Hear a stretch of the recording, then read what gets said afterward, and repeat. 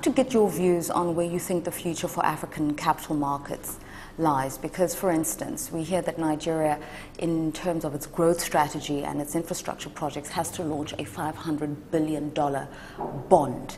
Okay, to do that in the current investment climate is in itself a challenge, but to do that with volatile currencies such as the Naira, the South African Rand itself, adds to the risks of those kinds of investments and adds to the cost of the capital.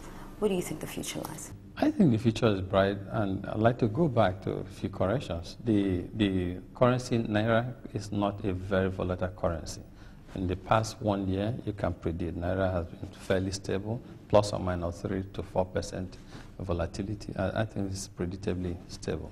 Now, for raising capital, capital markets wide, or let's look at it in the context of the bond market we're talking about, it's not too.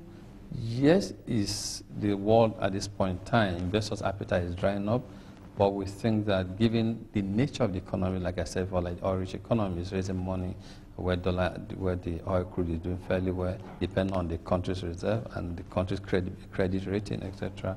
It could. For Nigeria, the bond market is beginning to look exciting.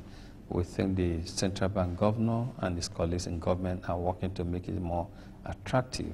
For Africa generally, I think to the extent that no African nation had defaulted in the bond market, I think lends credence to the fact, or gives impetus to the fact that we should be able as a continent to raise money. But for Nigeria, the infrastructure, the capital funding we need to fund our infrastructural development programs, I think we can do that through a combination of capital market initiatives, partnership with the private sector in Nigeria and across Africa. We have a few developmental institutions, finance institutions that are interested in funding African projects too. Now, you also have a presence in Europe and in New York and in China. Let's talk about the Western markets first. I mean, how are you approaching that kind of environment when so much is being said about the need for better regulation, and we've seen so much in the form of quantitative easings where the governments had to come in to inject liquidity in the system? Do you think it's prudent to be there at this time? Yeah, we think it depends on what is driving the objective for the institution. For UBA, we have presence in Europe, in London, London Investment Bank, and then in Paris, a rep office.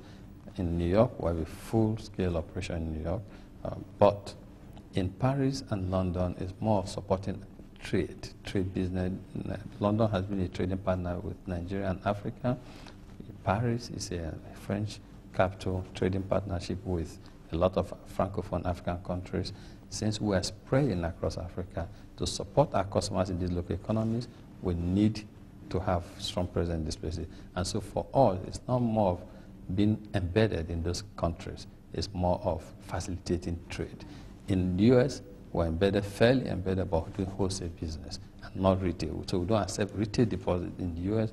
It's more corporate type wholesale transactions. All right, we're going to take a short break. When we come back, I'd like to probe your mind in terms of your vision for Africa, your leadership strategy, and also talk about that relationship that you've developed with the Chinese. Is it a saturated market? Are there lessons to learn, and the morality of Chinese investment? Our guest tonight is Tony Elumelu, who is the CEO of United Bank of Africa, which has a footprint in 19 African countries, some in Europe and also in China. It is the 10th most capitalized company on the Nigeria Stock Exchange. It's managed to escape the very controversial audits of the Nigerian Central Bank and has its reputation intact. Tony Elumelu, regarded as a pioneer and also been named African Banker of the Year. You're watching Captains of Industry. Stay with us.